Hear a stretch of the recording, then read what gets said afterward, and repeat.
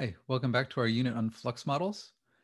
Today we are going to introduce a model called the Gaussian Plume model, which is a real-world model that can be used to describe the dispersion of a point source of pollution. And it's particularly often invoked when we're thinking about a pollutant that's coming from a smokestack. The Gaussian Plume model, we'll see, builds on what we learned a while back about diffusion models. So we're coming back to thinking about diffusion.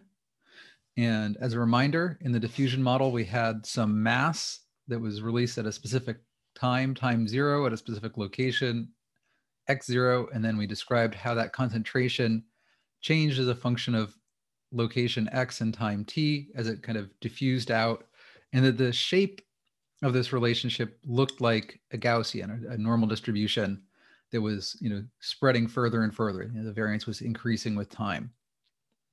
That's something we did in lecture and in lab as well. That diffusion model can be generalized to a two-dimensional model as well. We have the same mass, but we have a diffusion term in the x direction, and then we can just have another diffusion term in the y direction, kind of imagining, that at every point in the x direction, there's another Gaussian plume with, for the amount of mass that's going in the x direction, that describing how that is spread out on the y direction. So things are spreading out much further, much faster. It's diffusing in two directions, so things are kind of, the total mass is going down more quickly any particular place.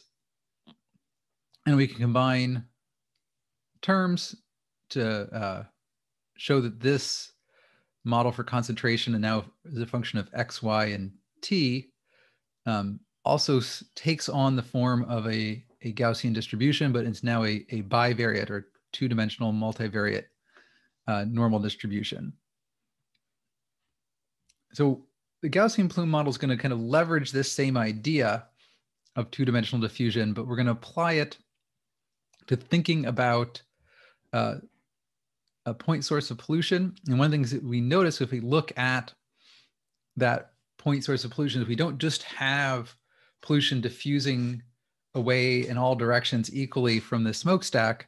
We also have, we have the z component, a height. We also have a clear advective component. So things are moving downwind. So this figure kind of diagrammatically kind of illustrates some key points about the Gaussian plume model.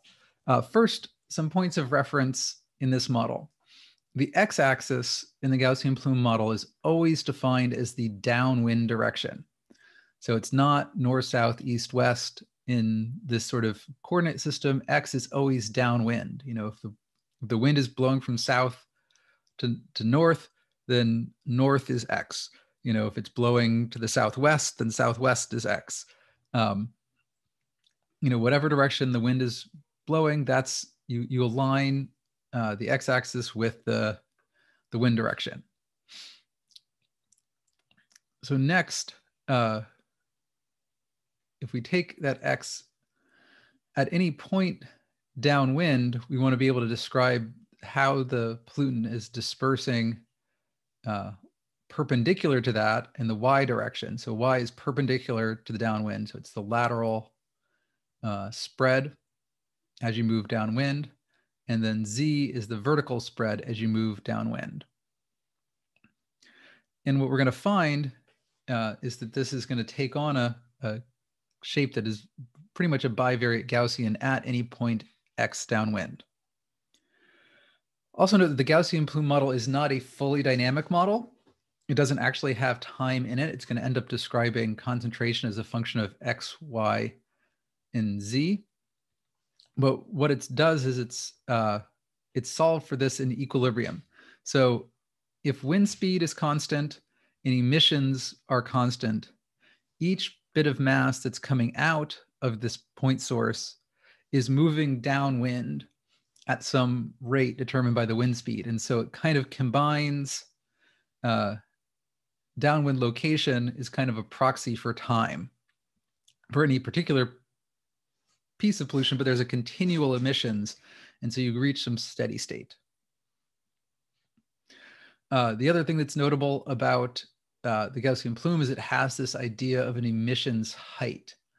And so it combines both the height of the smokestack itself, or whatever your source of emission is. So what is the actual height of the emissions? That's the physical height, H. And then this effective stack height, capital H. So lowercase h is the actual height, capital H is the effective height. And that's kind of the height that the plume reaches after it kind of comes out of the smokestack and reaches kind of a steady state with the environment. And that's due to both the vertical momentum of the material coming out of a smokestack, as well as the heat. So it's kind of buoyed up by the fact that it's usually warmer than the surrounding air. So as that heat dissipates and the momentum peters out, as as kind of the turbulent energy dissipates, it reaches kind of a steady state, and that's that effective stack height. And we'll see later that that effective stack height varies as a function of a whole bunch of things.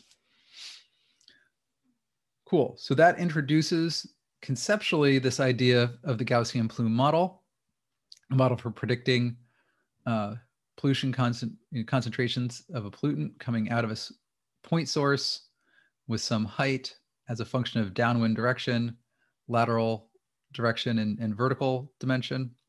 And in the next set of videos, we're going to dive into the actual math for how this model works. Thanks.